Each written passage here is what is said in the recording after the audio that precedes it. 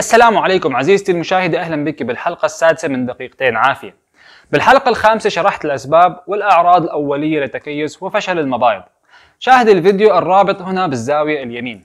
بهذا الفيديو شرح لطرق وقاية وعلاج طبيعي لتكيس وفشل المبايض. تابعي معي للنهاية لأن هذه المعلومات مهمة لصحة كل امرأة، ولا تنسي الاشتراك بالقناة. سبب المشكلة الأساسي كما علمنا أنه استهلاك هرمون التخزين المعروف باسم الاستروجين والمواد الكيميائية المحاكية له. حتكلم عن الوقاية والعلاج بشكل منفصل.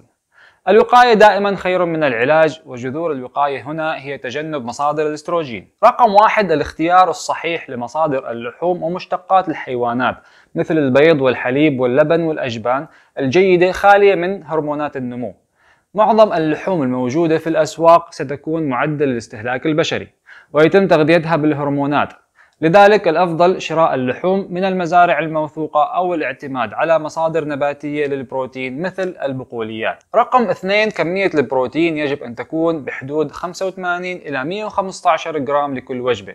رقم 3 الكيماويات مثل الفلورين والكلورين والبرومين هي من الهالوجينات التي تستخدم بكثرة في تعقيم مياه الشرب وتحاكي عمل الاستروجين في الجسم، لذلك يجب معرفة مصادرها والتحكم فيها. رقم 4 الصيام المتقطع وتقليل السكر والكربوهيدرات. أثبتت الدراسات أن إفراز الأنسولين لا يسبب حساسية الأنسولين فحسب، بل أيضا ارتفاع مستويات الاستروجين في الجسم، ويرتبط مباشرة بتكيس المبايض. والصيام المتقطع وتقليل استهلاك الكربوهيدرات سريعة التسكر يعزز تنظيم إفراز هرمونات النمو اللازمة لتأهيل أعضاء الجسم الحساسة مثل المبايض. نجي هلأ لنشوف العلاج. بالنسبة للعلاج هو خفض وتنظيم هرمون الاستروجين بالجسم بشكل طبيعي. رقم 1 اليود يساعد على تنظيم الاستروجين ورفع مستوى البروجسترون وهو الهرمون المعاكس للاستروجين، ويصغر حجم تكيسات المبايض ويقلل فرصة الإصابة بالأورام.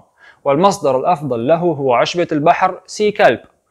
إضافة 1 جرام يوميا من عشبة البحر لحميتك الغذائية كفيل بأن يعالج تكيس المبايض لحد كبير جدا. رقم 2 الخضروات الصليبية المسماة كروسيفرس فيجيتابلز، تحتوي المغذيات النباتية فايتونيوترينز وهي مضادة لارتفاع الاستروجين، والمصادر كما هي واضحة بالصورة. رقم 3 الأحماض الدهنية الأساسية، تساعد زيوت أوميغا 3 على تعزيز فقدان الوزن ويساعد على تحقيق التوازن بين الهرمونات وتهيئة بيئة صحية للحمل. المصادر هي الأسماك الزيتية وبذور الكتان والجوز، وهي غنية بأوميغا 3 أو يمكنك تناولها بالمكملات الغذائية. رقم 4 فيتامين د.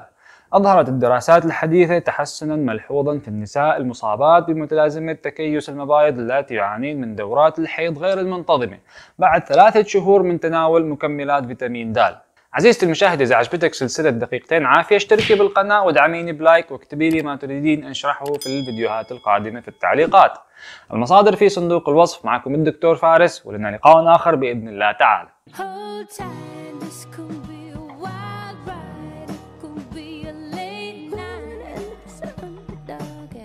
Gonna be the lucky one.